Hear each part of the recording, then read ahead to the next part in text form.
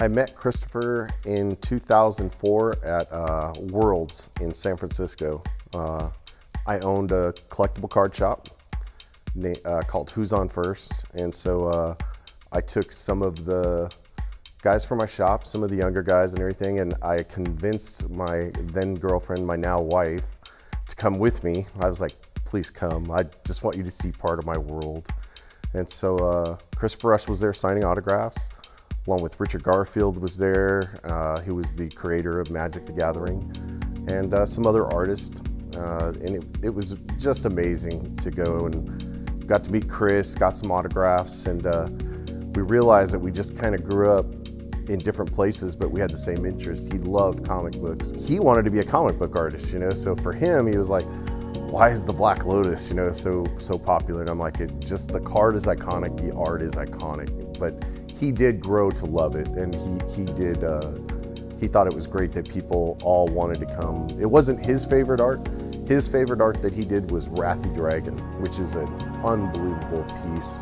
All artists offer something different. Christopher, to me, is a perfect example of what I consider 90s art.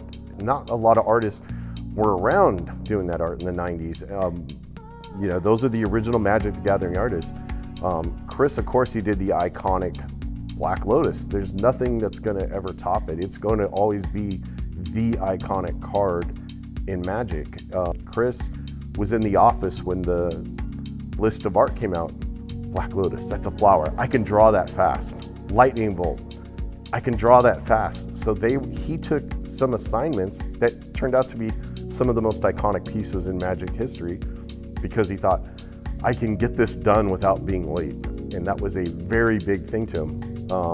Cool little story about the creation of the Black Lotus that a lot of people don't know is if you look at the background of the Black Lotus, the green, you'll see it's got some texture to it. He created that texture by taking a plastic bag from 7-Eleven and scrunching it up and turning it all around to create that texture on the painting. I have the last painting that Christopher was working on, and it's of the Black Lotus. He was painting it for my wife and I. I was a 16 by 20 that we were going to hang up, and unfortunately it's unfinished. And in a way, it's got a beauty that others will never have, because to me it's an unfinished painting for an unfinished life. And it's my hope that the person who gets it is going to love it, and it's going to mean something to them as well. And I can take solace in that. Heritage is such an amazing auction house that, you know, I feel privileged to be working with Heritage also. So this is something big for me.